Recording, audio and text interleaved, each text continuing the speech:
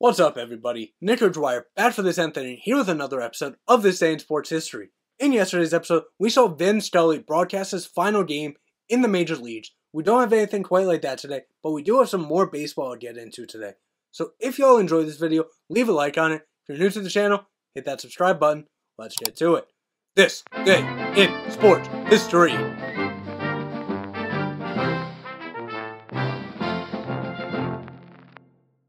We will start out today in 1884 at the British Open on the men's side in golf. Jack Simpson would win 4 strokes ahead of runners-up Douglas Rowland and Willie Fernie.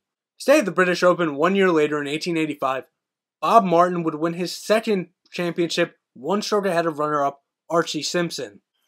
Now we move up nearly 20 years later to 1904, and New York Giants pitcher Christy Mathewson would strike out 16 Cardinals in a Giants 3-1 victory, which would be a new MLB record, and the game would finish in 1 hour, 15 minutes. 5 years later, we stay in Major League Baseball in 1909, and Detroit Tigers outfielder Ty Cobb would become the first player in baseball history to win the Triple Crown, leading in batting average, home runs, and RBIs, with a .377 average, 107 RBIs, and 9 home runs. I know, 9. You wouldn't get that today. Stay in baseball in 1919, and Cuban pitcher Adolfo Luque would become the first Hispanic player to appear in a World Series, pitching 1 inning of relief when the Reds would defeat the Chicago White Sox 3-0.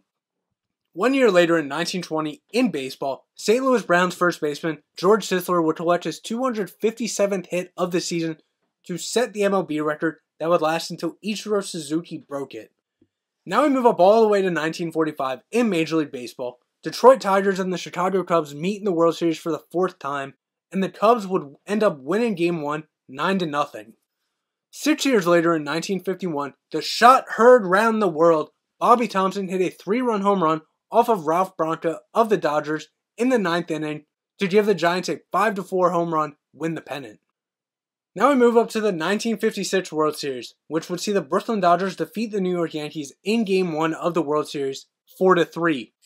6 years later in 1962, the Giants would defeat the Dodgers 6-4 in a season-ending NL pennant decider, where the Giants would have a 1-game lead 103-62 to the Dodgers 102-63.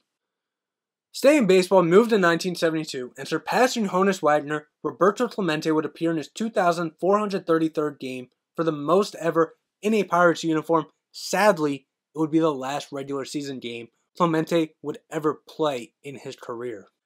But we bring the spirits back up a little bit. Also in 1972, Philadelphia Phillies pitcher Steve Carlton would win his 27th game as the Phillies defeated the Cubs 11-1, and this win was almost half of the Phillies' win total at 59 wins.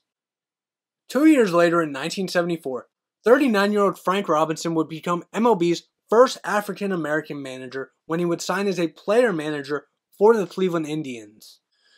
Stay in 1974, move off baseball for just a little bit, and future Basketball Hall of Famer Jerry West would officially retire after 14 seasons with 25,192 career points.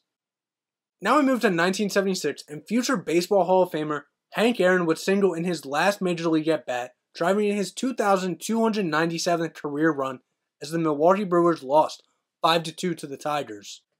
Move to 1981 in boxing, and Mike Weaver would outpoint countryman James Quick Tills in 15 rounds to retain the WBA heavyweight title.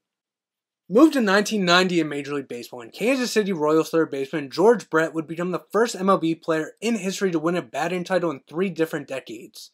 And he would win this with a .329 average, so winning in 1976, 1980, and 1990. 9 years later, we stay in Major League Baseball, and St. Louis Cardinals first baseman Mark McGwire would hit his 65th home run of the season, winning his 2nd straight home run title over Sammy Sosa. We stay in Major League Baseball in 2001 with 2 separate events. In San Francisco, Barry Bonds would be walked for the 171st time of the season, breaking Babe Ruth's 1923 MLB single-season record for walks. And at the same time that was happening, Rickey Henderson would score a run in the 3rd inning of the Padres' 12-5 loss to the Dodgers, tying the record of 2,245 runs scored by Ty Cobb. Also in 2001, in the NHL, after a 21-season career, Paul Coffey would officially retire from the NHL, having 4 Stanley Cups, finishing second on the all-time points list by defensemen, 1,531 points, and playing in 14 All-Star games. We now go to 2004, and we start in Major League Baseball. Ichiro Suzuki would add 2 more singles in a 3-0 defeat to Texas to finish the season with a MLB record 262 hits.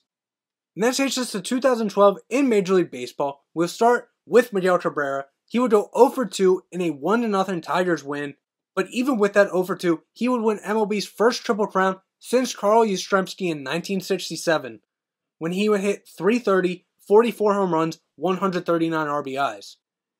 Then in Washington in 2012, Teddy Roosevelt finally defeated George, Abe, and Tom, winning the president's race for the first time since the race made its debut in 2006. This was Teddy's first victory in over 500 tries, and it is one that will always be remembered.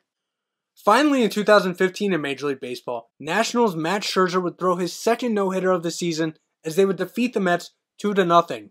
Scherzer would become the 5th pitcher to throw 2 no-hitters in the same season, joining Nolan Ryan, Virgil Trucks, Allie Reynolds, and Johnny Vandermeer, who also accomplished the feat.